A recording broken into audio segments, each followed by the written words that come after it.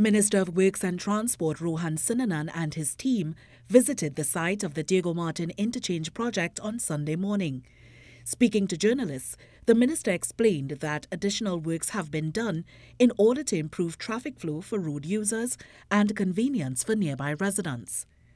It's just not about the interchange to take the people out of Powder Magazine and coming out of the Diego Martin area and taking them west. It's also an upgrade of the road network and the drainage in the area. This area have always been challenged in terms of flooding, and so part of this project is to improve the drainage in the area, the mobility in the area, and to bring some sort of safety. One of the additional parts of the interchange works addresses flooding in the area.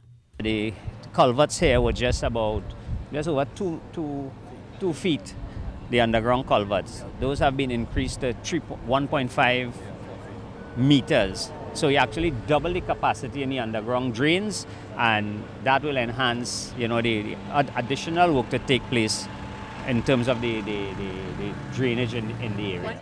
Minister Sinanan confirmed this phase of the project is expected to be completed next weekend. The entire project is expected to be delivered in October 2023.